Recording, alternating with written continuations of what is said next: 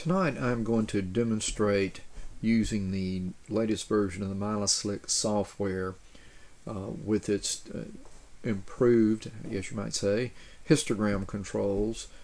And I am using a Xterminator. It's actually an XT828, which is an upgraded X2 to an Xterminator level. And I treated or used the Xterminator settings, and it is a very sensitive camera. It's one of the, I believe, one of the most sensitive video cameras you can get now for video astronomy. The exposure that I'm going to be using is at about 10 seconds. I've got the Pinwheel Galaxy here. I've not begun integrating. The amplifier gain is turned off. The camera gamma, I like to use it 0.45. For advanced pixel control, I use horizontal at 0, vertical at 2. This gives me rounder stars. And I'm going to go ahead and start my integrating. I'm using a Celestron scope on a CG5 equatorial mount.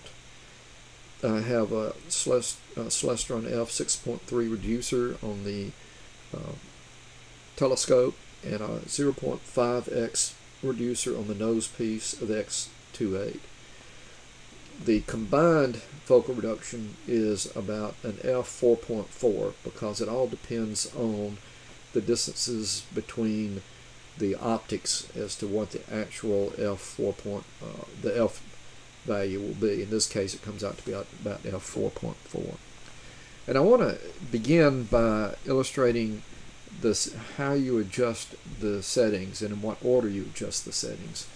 You begin, of course, with the camera, the settings that are in the camera itself, which be basically your exposure and your gain, and then your gamma itself.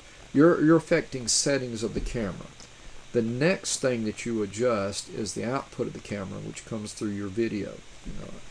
And you may be tempted to go ahead and go directly to image and start adjusting the image, but you need to adjust your video first before you proceed on.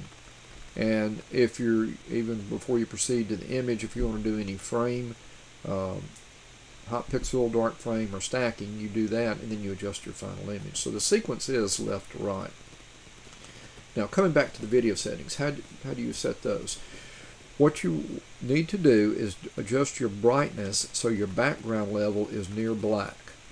It gives you your best image. Now you can then run your contrast up, and I sometimes run it about 80-90, or in this case, just to illustrate, I'm going to go ahead and go up to 100%, and then adjust my brightness back down. Now, the difference with this new MiloSlick is it has a real-time histogram that's affected regardless of which tab you're on. You will see if I were to adjust the exposure down, and you can see that the image itself is immediately shifted because it's a shorter exposure. If I go back up to 10, you'll see the histogram showing the information content is now moved to the right some. So there's the information content.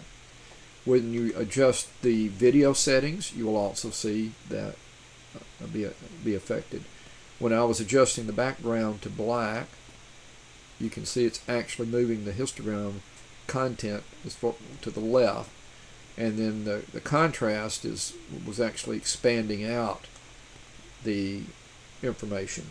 So I now have a fairly black background with the contrast at the highest setting as my beginning settings. The next stage I would go to, I'm not going to work with frame stacking right now, is I would go to image to begin adjusting the final output image next. At this point, I'm going to stop this recording, and I'll begin another one showing how to use the various image adjustments with the new MallinCam software.